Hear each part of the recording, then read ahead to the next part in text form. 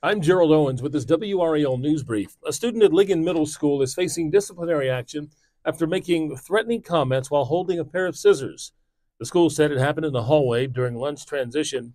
An employee took the knife away, and the school resource officer was notified. No one was threatened directly, and no one was hurt. The Highway Patrol is looking for the person who threw a rock through a woman's windshield, killing her. This happened Wednesday night in Burke County.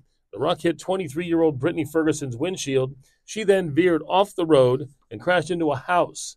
A witness said they saw a white Chevy S10 pickup driving up and down the road with a man in the bed of the truck following the crash. The U.S. Department of Labor is investigating St. Augustine's University. They said there have been 16 complaints filed with the state regarding unpaid wages. Currently, 12 of those cases are open. Closed cases ended with employees being paid. We'd love to connect with you online. Just go to our Facebook page and join the conversation.